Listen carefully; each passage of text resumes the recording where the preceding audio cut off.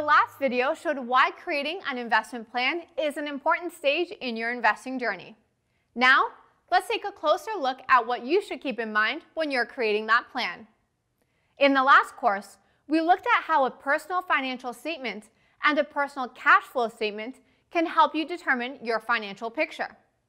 Mapping out your income, expenses, savings, and debt can give you a better idea of how much money can be put towards investing, or whether you should focus on paying down debt. If you're ready to invest, what is your investment goal? Once you've determined what that is, you may want to ask yourself a series of questions to help carve out the details of your plan. Let's say, for example, that Matt has a short-term goal to build a $15,000 vacation fund over the next 3 years.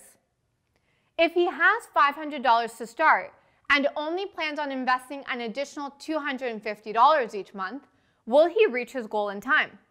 Creating an investment plan can help him determine that answer. By entering a few key investment details, Matt sees an estimated trajectory of how much his fund might grow by the end of his timeline. He doesn't think his initial plan looks doable, so he considers how it can be adjusted. Does he have any expenses that he can reduce or eliminate altogether? Can he bring in any additional funds to help supplement his investment contributions? Or can he adjust the goal itself? Maybe instead of a $15,000 vacation fund, he lowers it to $10,000. Your timeline is a factor that you may want to consider for any type of goal, even if that goal is part of a long-term investment plan, like retirement in 20 or 30 years. Now, you might be wondering why that is. 20 or 30 years is plenty of time to build a retirement fund, right? Maybe. Let's look at Nadia, a young woman in her 20s who has a retirement goal. How might her life change over the next 3 decades? She expects to advance in her career, which will likely lead to a higher salary than the one she's currently earning.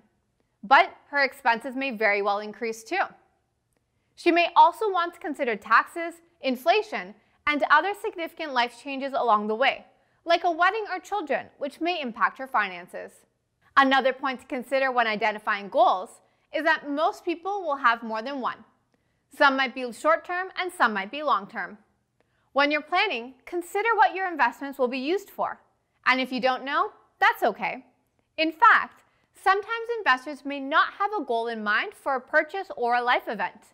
Instead, their main goal is to reach a certain dollar amount.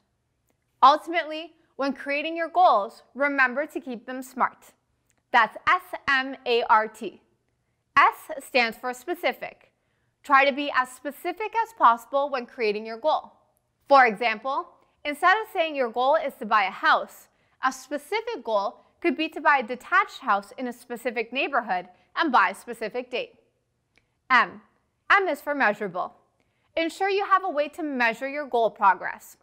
One way you can do this is by setting reminders to review the performance of your portfolio. Next, A. Is your goal achievable? Consider whether you're giving yourself enough time to reach your goal and if you have enough income to support it as well. R. How relevant is your goal? Is it a top priority for you, and will you feel satisfied once you reach it?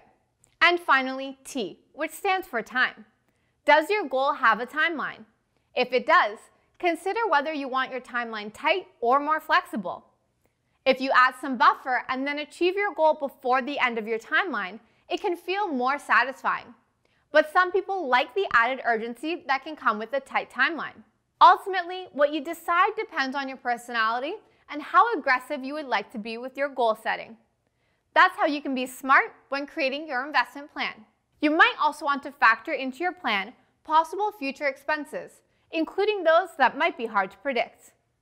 On the one hand, it can be fun to plan for future events, but of course, there are things that can happen in life that we just can't anticipate, like illness or job loss. With this in mind, Nadia decides to build some flexibility into her retirement goal plan so that she can easily withdraw funds from her account in the event of a financial strain or emergency.